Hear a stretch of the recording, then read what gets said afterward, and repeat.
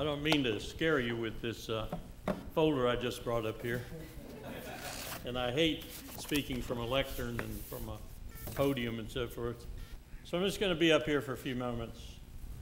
I'm going to read something that I think is very, very important, very, very apt, very, very timely, even though it's over half a century old. This is a speech by a five-star general, arguably the most important general other than possibly his colleague, George Marshall, in the United States in the 20th century. If it hadn't been for Dwight Eisenhower and George Marshall, we probably would be Sprachen Sie Deutsch right now, or some other nasty outcome of what was probably the greatest conflagration the world has ever seen. We call it World War II. This is not his speech when he walked out of the White House in January 1961, which everyone ought to know, and many do. Very few people know this speech. This is a speech he gave in 1953, about this time of year, April the 16th, 1953, to the American Society of Newspaper Editors, at that time a very powerful group of people. At that time they were not owned by 6 wealthy oligarchs. At that time they were independent. They had come out of World War II with such men as Hanson Baldwin and Drew Pearson and Walter Lippmann and Ernie Powell, though Ernie didn't make it out. They were people who cared about their responsibility to inform this democracy as to what was happening to it, particularly what was happening perpetrated by its leadership. This was the idea of the Founding Fathers. They didn't have the concept of the media that we have today, but they certainly had a concept of, as Jefferson said quite eloquently, facts battling themselves, literally fighting in the square, in the public square, and the truth coming out of that. This is 1953 Dwight Eisenhower, in what was called by him the Chance for Peace speech, a very apt title for your group. This is one portion of it. Every gun that is made, every warship launched, every rocket fired signifies in the final sense a theft from those who hunger and are not fed, those who are cold and are not clothed. This world in arms is not spending money alone. It is spending the sweat of its laborers, the genius of its scientists, the hopes of its children. The cost of one modern heavy bomber is this: a modern brick school in more than 30 cities. It is 2 electric power plants, each serving a town of 60,000 population. It is 2 fine, fully equipped hospitals. It is some 50 miles of concrete pavement. We pay for a single fighter with 500,000 bushels of wheat. We pay for a single destroyer with new homes that could have housed more than 8,000 people. This is not a way of life at all in any true sense. Under the threatening cloud of war, it is humanity hanging from a cross of iron. I want to modify that speech just a bit. I want to give it the way it should be given at this moment. You'll note some of the language stays the same, but some changes. Every gun that is made, every warship launched, every rocket fired signifies in the final sense a theft from those who hunger and are not fed, those who are cold and are not clothed, those who would challenge and defeat climate change and not just deny it while knowing the full ravages will come later after they're dead. And those who would like to have a college education but who cannot afford the equivalent of a home mortgage on their back when they graduate. This world in arms is not spending money alone. It is spending the sweat of the laborers, the genius of its scientists, the hopes of the children, perhaps even the existence of the human race, given climate change and the ever-present existence and growing numbers of nuclear weapons. The cost of one F-35 Lightning strike fighter is 340 modern homes in an average American city. And the cost of the entire F-35 program is 7.5 million college educations at the best public universities in America with no cost to the student. The cost of a single Ford-class aircraft carrier is 100 modern hospitals in small towns across America. The cost of the U.S. Marine Corps' Osprey program is enough solar paneling to provide electricity for New York, Chicago, and Los Angeles for half a century. And the cost of the U.S. Army's recruiting program, last year alone would buy 20 years' supply of the most in-use medications for over 10,000 average elderly citizens. And let one repeat those final lines of Ike's and modify them only slightly. This is not a way of life at all in any true sense. Under the cloud of today's endless wars, it is humanity hanging from a cross of iron. Five-star general.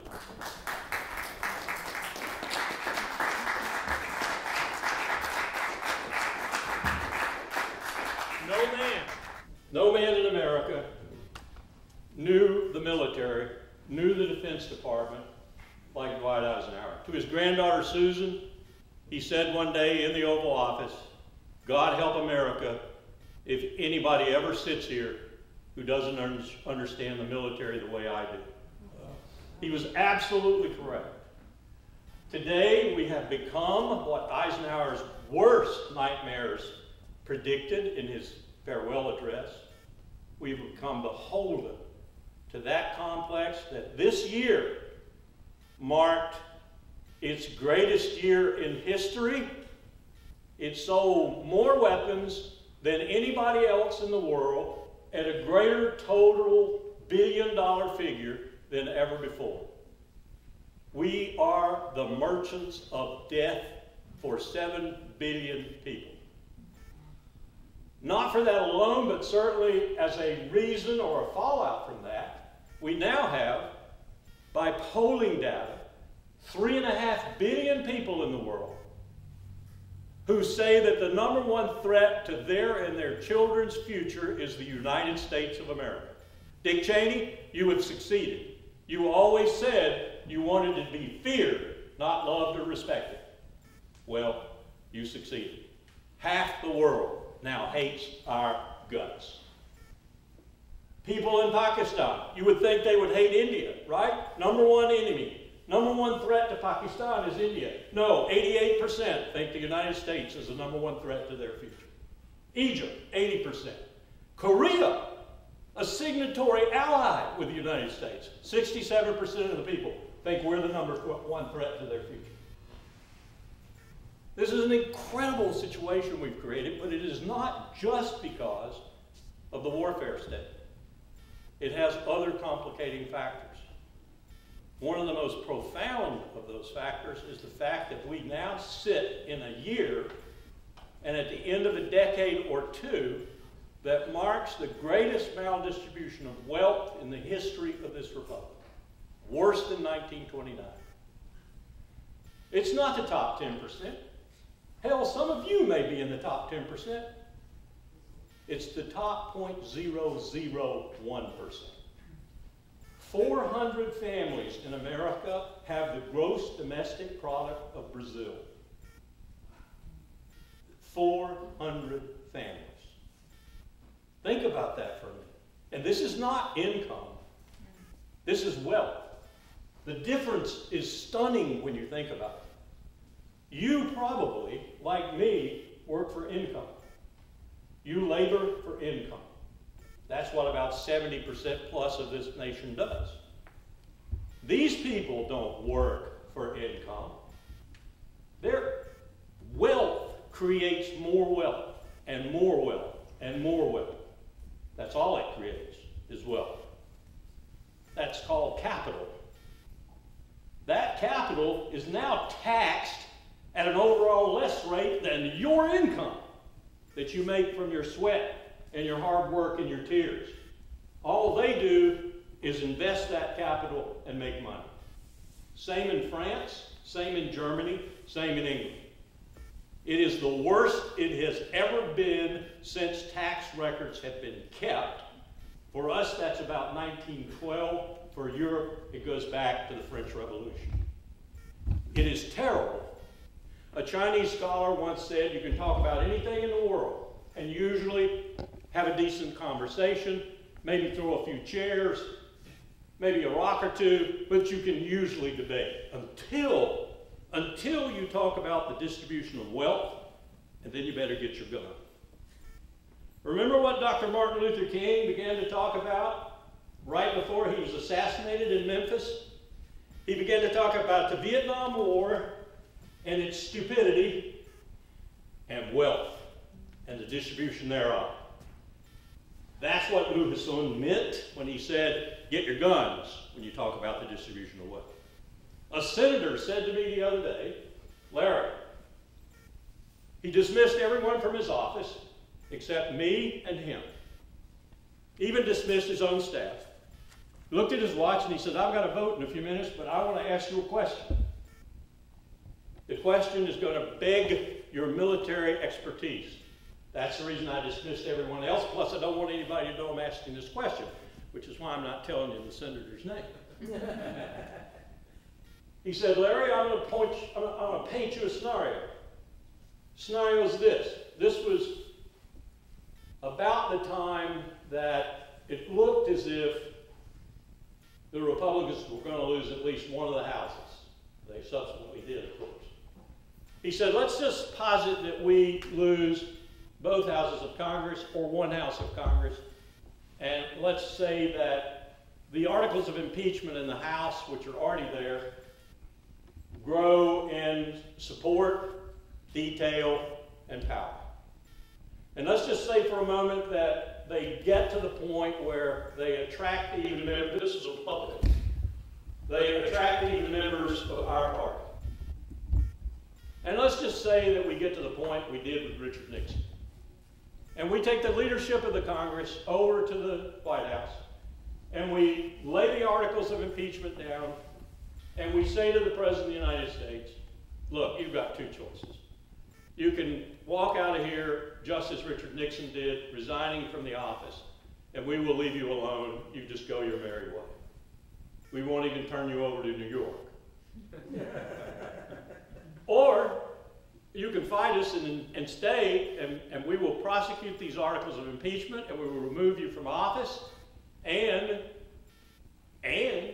we'll prosecute you and your entire family to the full extent of the law. I'm listening to this, rapt. Then he looks at me and he says, now here's my question. When Trump calls his legions to the streets with their guns, what will the U.S. military do? I said, Senator, you put me in a real box. I could give you an academic answer and tell you that the enlisted ranks basically voted for Trump. The NCO ranks were split, and the officer ranks, 20 to 60, 20 to 80, something like that. But I can tell you that I don't think the American military will shoot Americans. He said, well, that's comforting to an extent because basically the FBI tells me, and he's right on this, that Trump's base owns 90% of the guns in America, which the FBI will also tell you number around 350 million. I own 13 guns myself. So that's not an exorbitant figure. It sort of reflects where we are today with all these school shootings and everything else.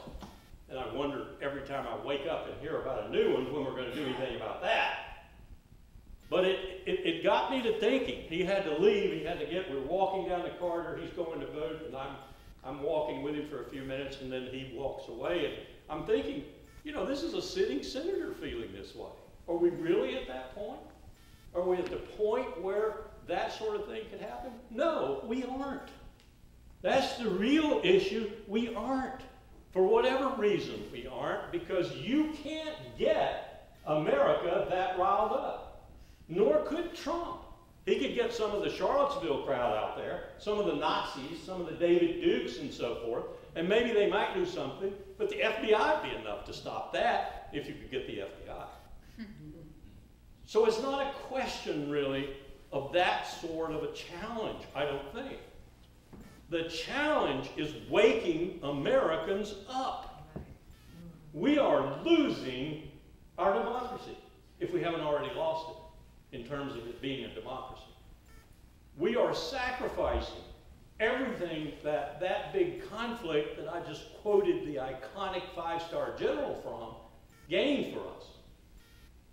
And if you go back to 1946 and 47, you see some very smart people sitting around a table. And then in other places, like the new Pentagon, like across the hill in the Congress, the Senate and the House. You see them in the White House. They're trying to grapple with this. If you go back and you read the archives, you understand that there were some people who understood what was coming and the challenge it was going to present. And they tried to put down in statute the 1947 National Security Act. They tried to put down in statute a mechanism, an institutional fabric, we call it the deep state today, that would both manage this new overwhelming power we had, which they knew outstripped Rome. Rome never even dreamt of the power that we had in 1945.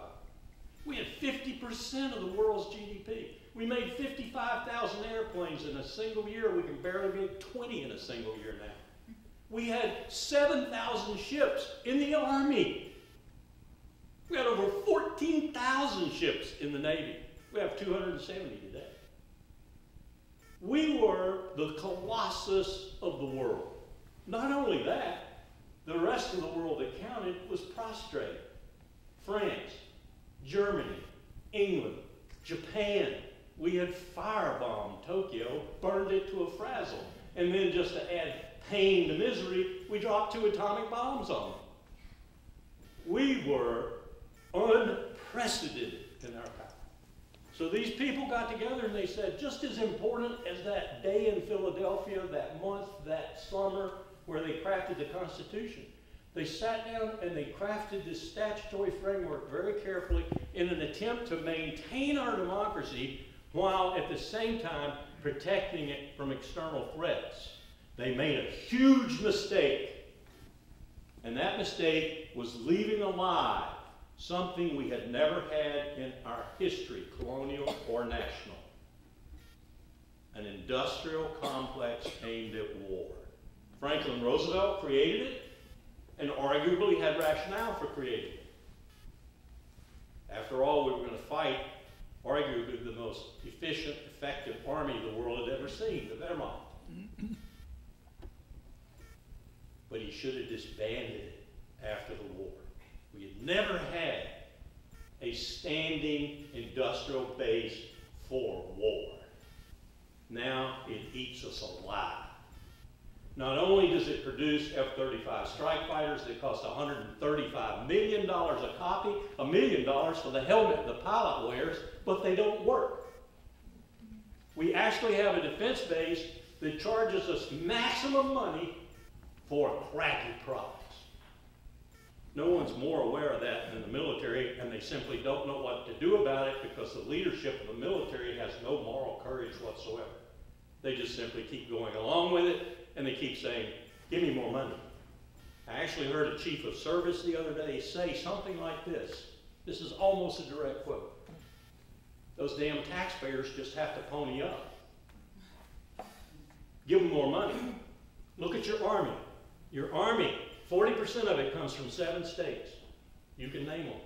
One of those places where a lot of them come from is the interior of Maine. I've had conversations with Susan Collins and Angus King about this. The interior of Oklahoma, West Virginia. The poorest states in the Union produce half or better of your land forces. They're bribed. to come into the service. They are the third and fourth quintiles of America. You don't see Princeton graduates going into the military, Cornell graduates, William & Mary graduates, maybe a few from ROTC, but nothing else. They're not there. So what happens? America has no skin in the game. No skin in the game at all. I can go to Kansas and ask people if they can go to a map and find Afghanistan, and they'll look at me and say, what? What is Afghanistan? This is no joke. Let alone say something like Djibouti. Where's Djibouti? Where's the Strait of Hormuz? Where's Aden? Where's this war you call Yemen? Greatest humanitarian disaster since World War II? Cholera outbreak unprecedented? Yemen? Where's that? These are actual responses across America.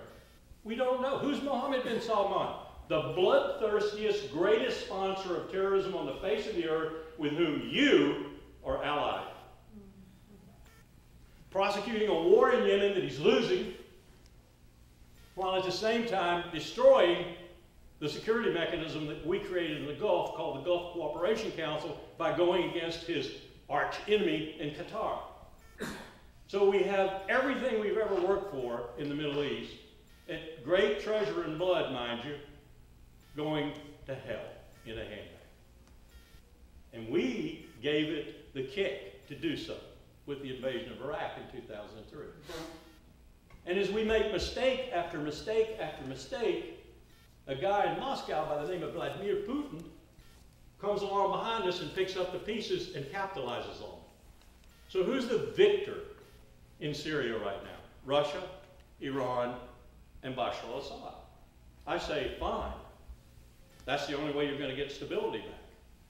So let's get out. Let's leave and bring stability back. Let Bashar al-Assad bring stability back to Syria so his people can come home. No. We have mounted now another covert operation to try and thwart the political agreement that Iran, Turkey, Russia, and Damascus are working on. Just as we have mounted our third coup in Caracas. We tried to throw out Hugo Chavez in 2002. Don't refute me on that. I was there. And we failed. So we tried about a year ago to throw Nicolas Maduro out. He's a little more incompetent than Hugo Chavez, so that was going to be easy. 48 hours ago, Gina Haspel, the director of the CIA, told the President of the United States it's over. Juan Guaido and Leopoldo Lopez will be in charge tomorrow morning. Don't worry, Mr. President, it's all over. The coup is going to be successful. It wasn't. Now we have a potential for civil war in Venezuela. All because of the United States. Iran. What are we doing in Iran? We had a nuclear agreement. We had taken Iran from having 5,000 centrifuges to having almost none, to having no processed material, to having an inspection regime that was so dominant, I would never have accepted it had I been a state power with any pride and dignity. We had their plutonium-producing mechanisms going down the road, concrete filled and so forth. Now, Trump is even working on that by restricting the people in the world who were working on that. Why? Because he wants Iran to violate the nuclear agreement. Why? Because he wants to go to war with Iran. Maybe Trump doesn't. Maybe John Bolton does. I don't know. We're going to see this incredible fight probably between his national security advisor and himself. I think what Trump wants is a Kim Jong-un moment. He wants to negotiate with President Rouhani and Foreign Minister Zarif. He wants to be able to sit down in some foreign city, Geneva, and he wants to jump up from the table and say, see, I told you I could get a better deal than Obama. I've just gotten it. And it includes ballistic missiles and terrorism and all this other kind of stuff. I got a better deal. I've got a better deal. That's what he wants to do. But John Bolton wants to go to war. I know John Bolton. I sat in John Bolton's office with the Assistant Secretary of State for East Asia and the Pacific. We were in there because the Secretary had told us to go in there and tell John to shut up about North Korea. He was violating White House policy. We did not want a war with Korea. John wanted a war with Korea.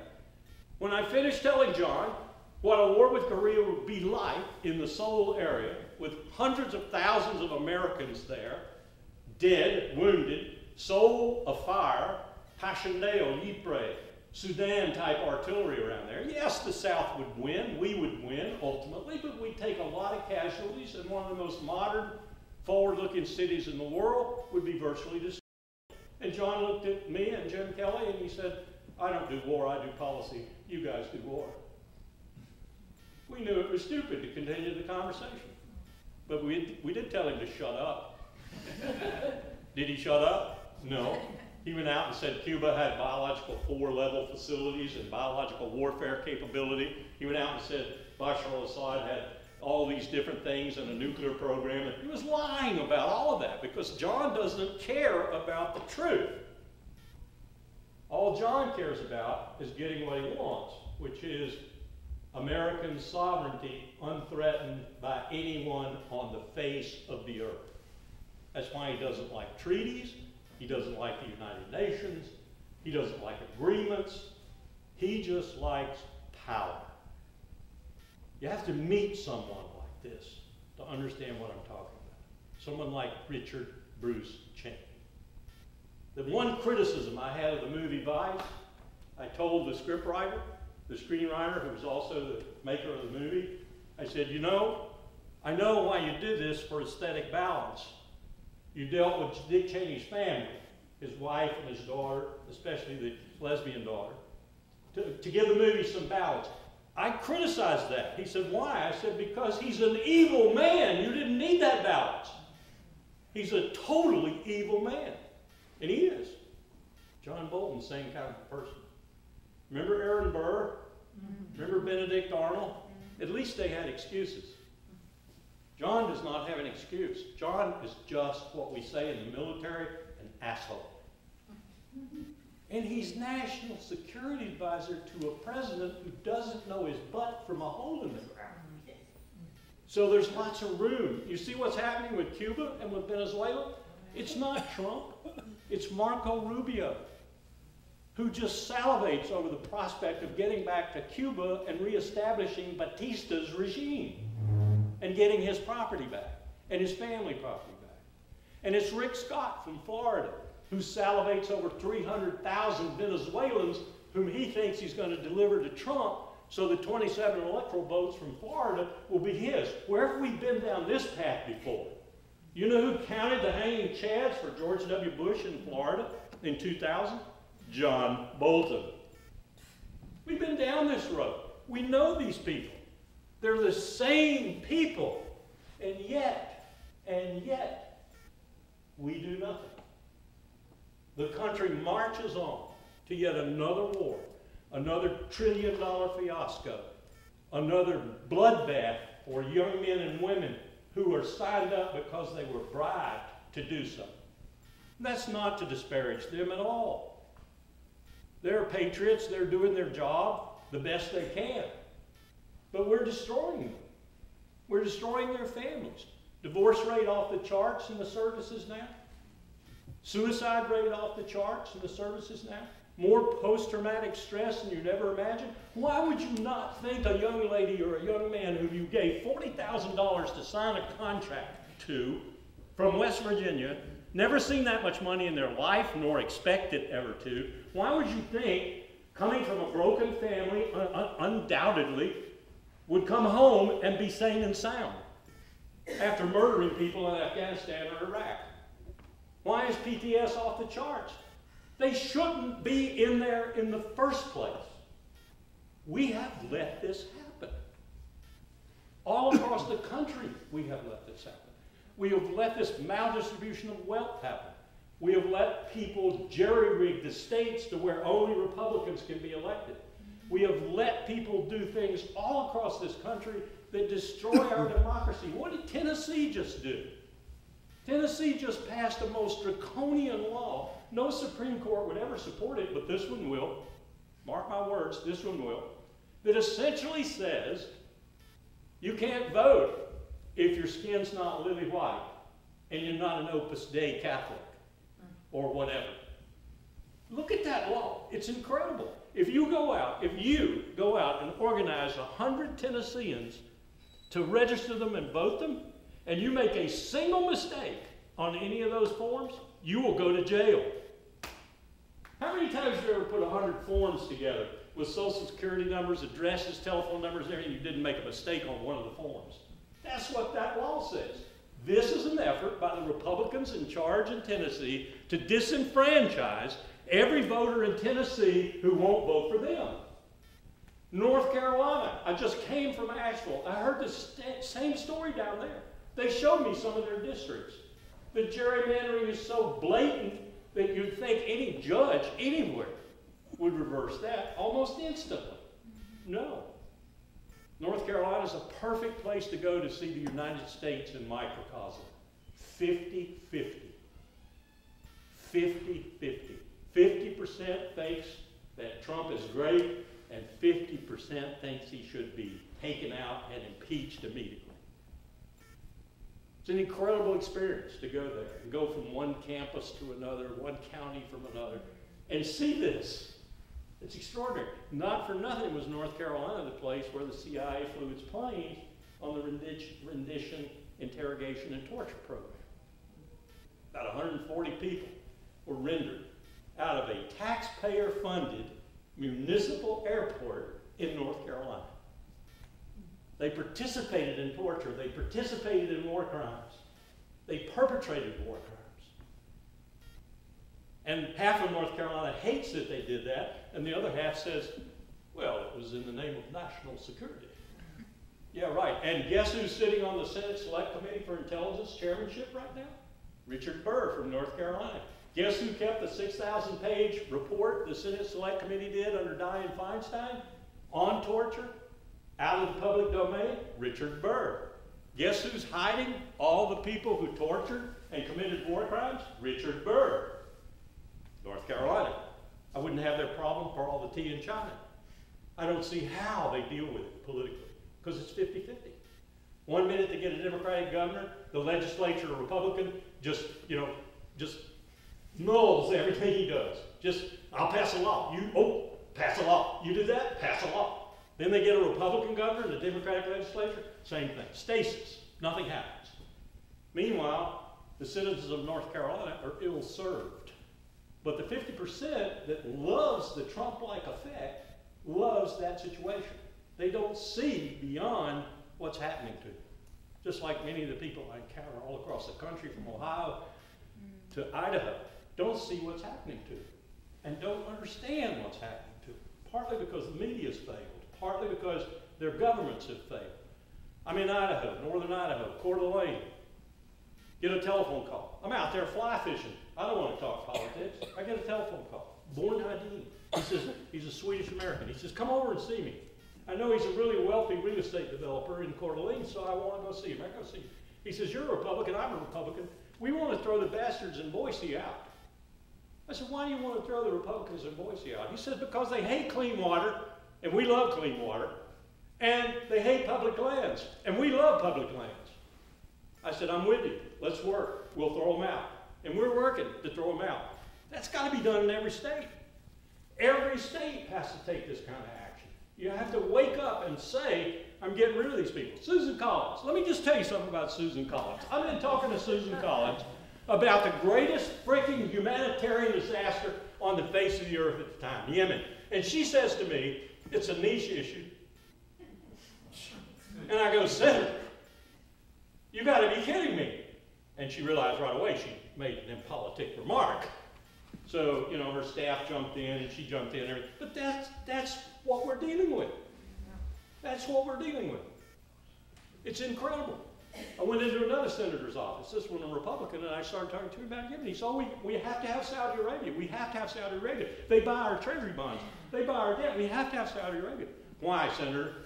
Why would you want to ally yourself with the greatest state sponsor of terrorism in the world, with the real problem in the Middle East, with all the poisonous future that represents? Why? It's just basic. They're the enemy of Iran. Well, why would you think Saudi Arabia would be an enemy of Iran? This is a very interesting conversation. Do you know why? I said, Senator. Because Iran has a modicum of democracy. They have elections. They may pick people to run, but they still have a modicum of democracy. Democracy, in any fashion, shape, or form, is anathema to reality.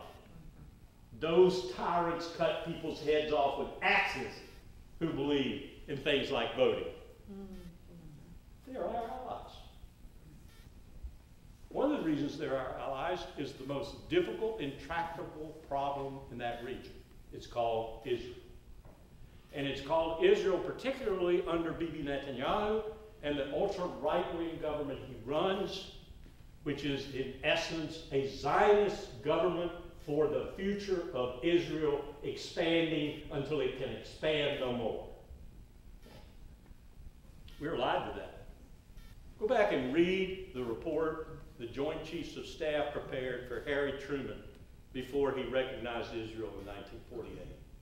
I read it to my students sometimes so they can see that at times we're pretty smart.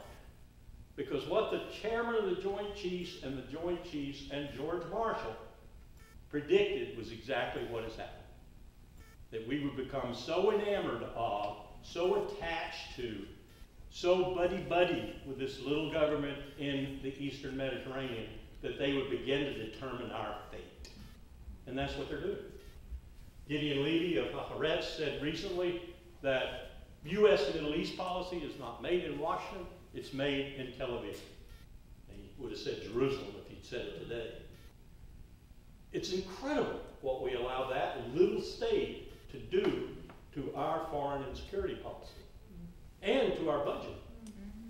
We used to go to the budget drill at the State Department. $6 billion was about all we got at that time for foreign policy. By the time we took the $3 billion we gave to Israel, no questions asked, and the $3 billion we gave to Egypt, no questions asked, to keep the peace treaty with Israel, we had about $400 million yet left for U.S. foreign policy. The Defense Department was at that time getting about $300 billion. Whoa. When you have a cash balance like that differential, you're going to favor the gun over the diplomacy every single time. Jim Mattis said one of the smartest things he ever said was, if you're not going to give the State Department more dollars, buy me more bullets. Why have we allowed this country that our founding fathers thought was an empire of liberty, an empire of freedom, whose greatest and most powerful weapon in the world would be our example, to turn into what it is today? When Simon Bolivar, back up a little bit, Friday last, I was in Washington. I got a telephone call from a former CIA officer for Latin America. He said, Larry, will you go to New York with me? I said, what are we going to New York for, Fulton? He said, we're going to New York to meet with the Venezuelan foreign minister and the Venezuelan ambassador to the United Nations. What's our purpose? We're going to try to give them some way out.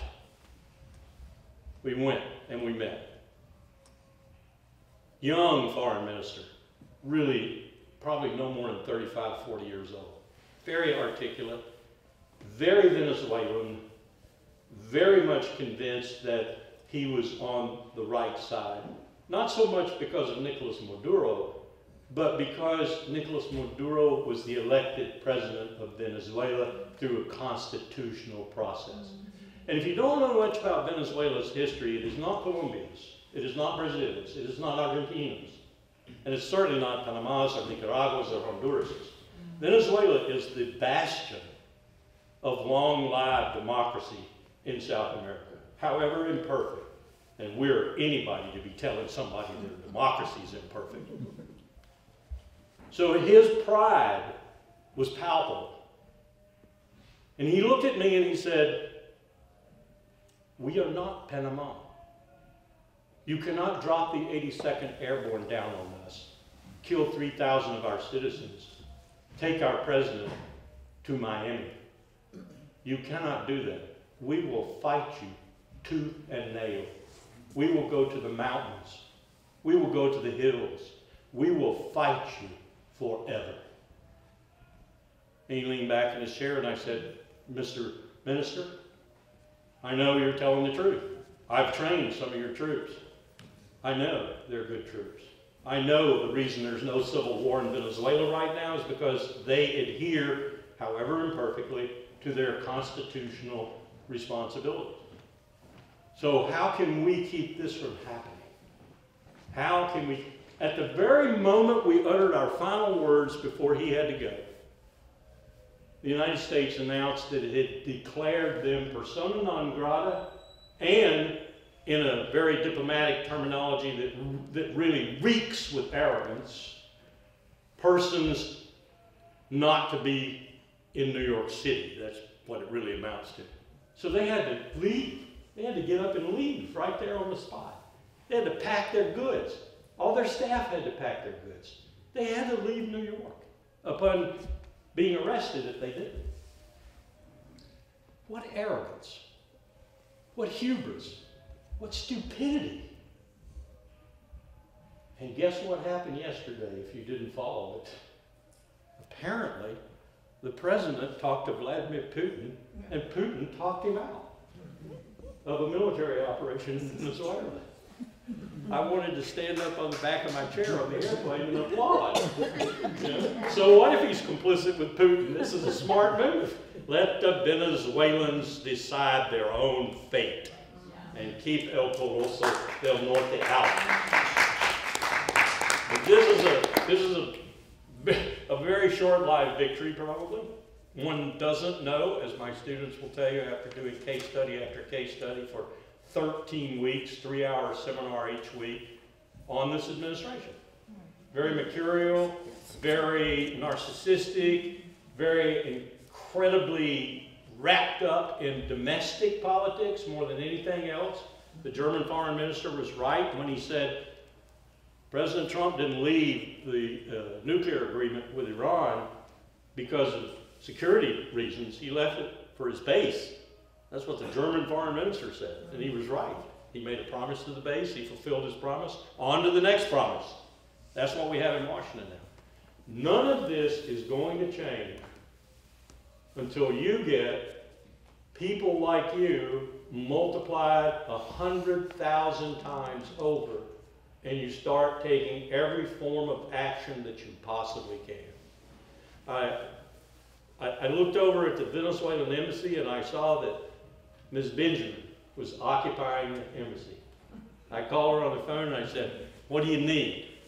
You need somebody else to come over there?" She said, "Oh, I got lots of volunteers. We're prepared to stay here forever."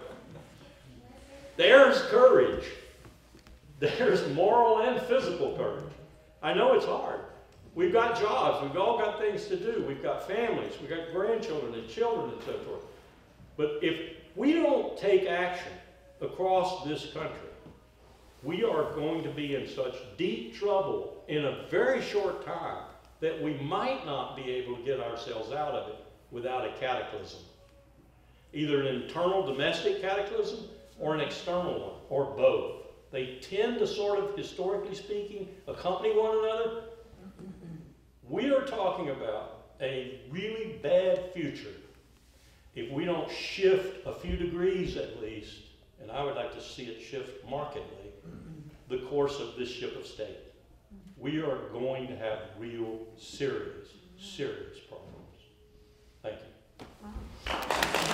Because we need two parties, and because there are 4 of us left. You can probably name them as best as and we want to retake our party. Out in the hustings, as I talked to you about in Coeur d'Alene, in other places like Houston, I encountered this too.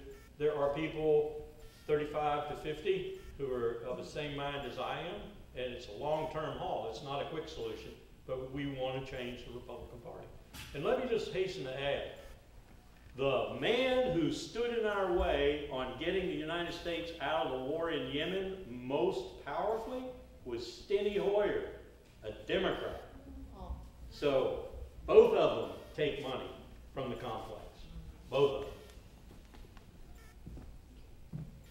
The best thing we could do for the national security of the United States of America is to shut down about 3/4 of the 800 bases we have in the world. The rest of the world combined, including Russia and China, has 77 bases. We have over 800. That's an invitation to war.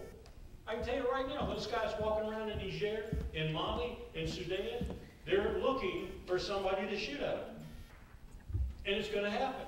Oh, got another war. You know, another place to fly drones. My son's a drone pilot.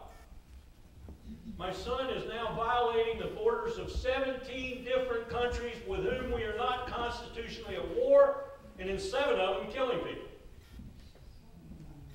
The highest growth rate of post-traumatic stress is within his squadron and other squadrons like his.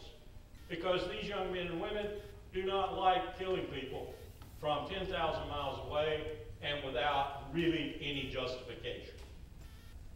Now, some of them do. Some of them are typical, you know, masochists, whatever.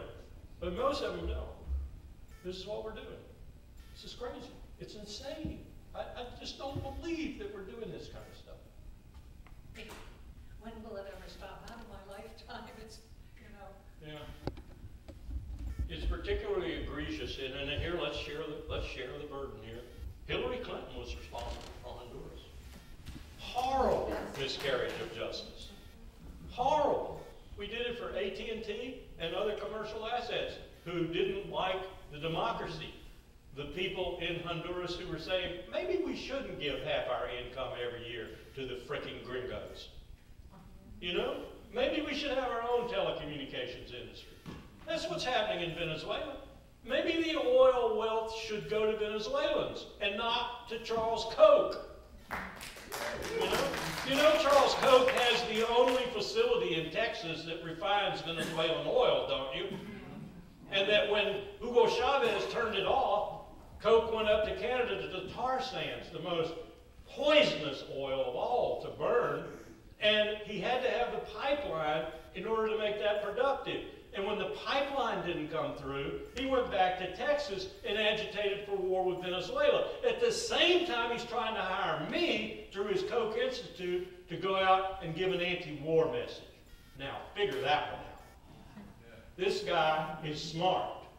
He knows how to work every angle all the time, and he's so filthy rich, he's like Mephistopheles with gold. In the last 10 years, the Pentagon has sold $5.6 billion worth of 50 caliber machine guns, M16s, ARAPs, armored cars, SWAT gear, you name it, to civilian law enforcement. At William & Mary, we were the proud recipients of 500 M16A3 weapons. Thank God our president said, what the hell do we need with these weapons? Send them back to Washington. So we shipped them back to Washington. But this has contaminated civilian law enforcement. So that now you have civilian law enforcement dressed up looking like special operating forces, SWAT teams en masse, with knee pads and automatic weapons. It's incredible what we've done. Now, I will say this, at the end of the second Obama administration, he took a serious look at this, and he restricted statutorily and by executive order, most of it by executive order, one law. DOD from passing out so much of this stuff to civilian law enforcement. But it's there, and it's contaminated a lot. We have 35 police chiefs, Los Angeles, Chicago, Houston, Dallas, into the Constitution Project in Washington. And we sat them down in a room and we said, tell us about what this is doing. To a police chief, they said it's contaminating our civilian law enforcement. We have principles like community first, principles like we shoot as a last resort, principles like we don't do all these no-knock swats on just a simple telephone call. They told us about lawsuits in some of these police forces that total hundreds of millions of dollars in taxpayer money having to go out to pay compensation for making a raid on the wrong house, for killing the wrong woman, for killing a baby. They had to do that kind of stuff. This is what we're doing. Talk about militarizing foreign policy. We're militarizing the country. Do you know the history behind putting the military aides in all of the legislators' offices, when that started and what we can do against that? Actually, you know who the last person was who took action against that? Called them all back. Secretary Rumsfeld. Secretary Rumsfeld in 2000 and 2001 called every military officer working externally to the Pentagon back to the Pentagon or to their duty otherwise. From the Congress, from the State Department, from everywhere. He pulled them all back. And then he said, I'm going to study whether I should send them back or not. Pretty astute move, really, if you think about a civilian secretary trying to establish his rule over a body that had become almost totally uniformed. 6 months later, he had sent them back because everybody who had them found them to be efficient, effective, and almost priceless. So the Congress got them back, the State Department got them back, everybody in the bureaucracy got their military officers back. Here's a part of the problem. The military gets the job done. The military is mission-oriented. If you tell the military to go do something, they will generally go do it. If your civilian bureaucracy is falling apart, if you can't attract good people into your civilian bureaucracy, if you're de-emphasizing that civilian bureaucracy by cutting its funding and so forth, as is the case across the cabinet, the military becomes the weapon of choice. This is part of the problem in Washington. This is part of the problem why young people, for example, from my seminars, I have to talk hard into going into public service. Not the Peace Corps. William & Mary leads the country for universities of its size, putting people in the Peace Corps. When I get somebody into the NSA or the CIA, or as recently happened, into the Geospatial Agency or something like that, I feel like I've gotten a small triumph because I know these kids' character, I know their families, I know how talented they are, I know how smart they are.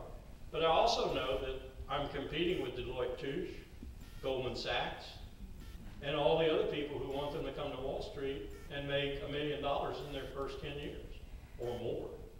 I have a young student right now, ski on, a family of extraordinary public service in Virginia. Mayors, governors in his lineage. And Harrison came in to see me right before graduation. He said, I'm going to work for Goldman Sachs. And I said, Harrison, you're one of the brightest kids I've ever had in my seminar. You need to do public service. Let's talk about this. No, I'm going to work for Goldman Sachs. $2 million in his first 3 years. Talked to him the other day. I said, Harrison, you going to come back and do some public service? He said, yeah, I'll come back and be a cabinet officer or something like that. Okay. So he's got his sights set real high, and he may indeed do that, and he may make a great Secretary of Defense or State or Assistant Secretary or under or whatever. But that's a real challenge. These young people, they go to Wall Street. They go where they can make tons of money. They don't go to the government, state, local, or federal. They go to Wall Street. Can you blame them with Wall Street offering what it offers? And we sit back, like in 2007 and 8, and we say, I wonder why the SEC got so beaten so badly by Wall Street. Or why any government agency got beaten so badly by Wall Street. Well, you sent Princeton, Harvard, Cornell, Columbia to Wall Street. What do you expect? You damn sure didn't send them into the armed forces. They wouldn't go there. Bolton is another matter altogether. And Trump is another matter altogether. I continue to think, first of all, HR made Trump really angry. H.R. McMaster. H.R. McMaster, who was the National Security Advisor before Bolton.